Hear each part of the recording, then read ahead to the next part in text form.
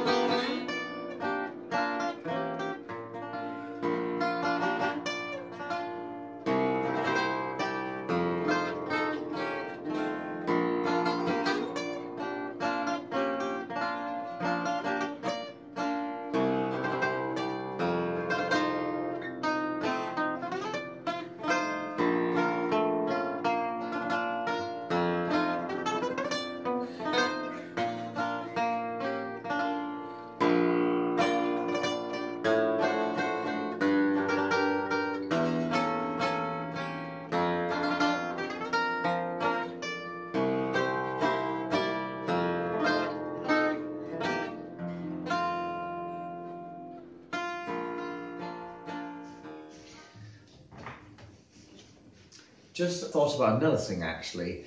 It really does have so much sympathetic resonance in every key. It makes everything that you're playing on the harp guitar sound very even and equally resonant. And that's truly what's missing, in my opinion, from, for example, 6-bass diatonic harp guitars and regular tuned 6-string guitars. When watching so many excellently executed 6 to 10 bass harp guitar videos on the internet of these lovely crafted performance pieces, I'm always left saying, now you've just played that in G, please play it in G flat, or if it's in C, now please play it in D flat, or even if it's in D, just play it in A, with all keys retaining the use of an equal number of bass strings.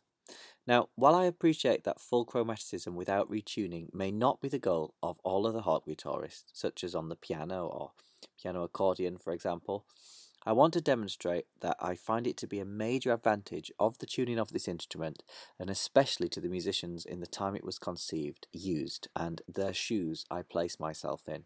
I hope these views are controversial, and if you disagree, then please do give it a thumbs down and discuss in the comments. To demonstrate what I was saying right at the beginning about talking about this tuning being chromatic. So if we take something like, in the previous episode, what I've just been playing, Keep the Home Fires Burning.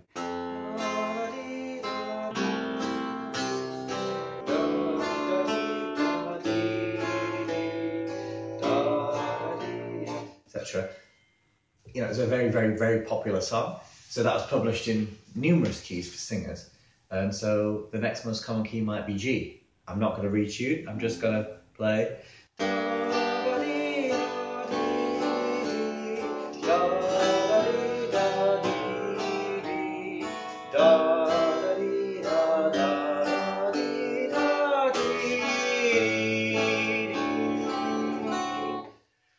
Let's play it in G flat. You're playing with somebody and you say, oh, sorry, no, that's a little bit high, but F's maybe a bit too low. Can we play it in G flat?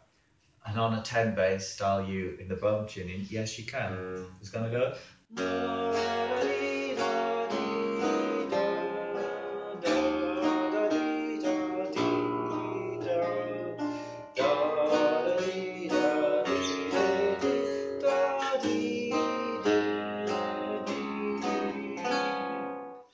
Still got the equal resonance, hasn't it, compared to G, that so many diatonic harp guitars and obviously 6-string guitars don't have. I mean, I really think so. Let's pick any key at random. B major, B for Bravo maybe. Da da dee da dee dee dee dee dee da da dee da da da dee dee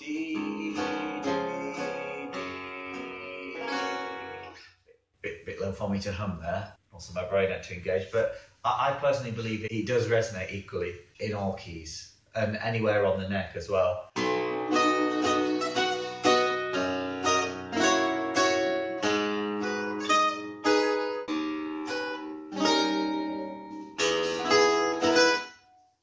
That's high up in B, and let's play it low down in C, for example.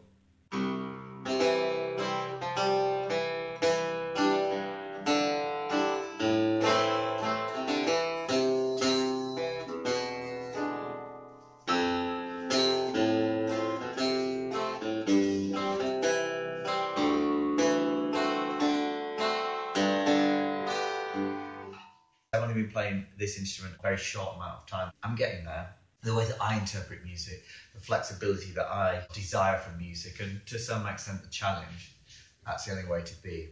And I believe that it's the best instrument for me to really have a go and master the way that I want.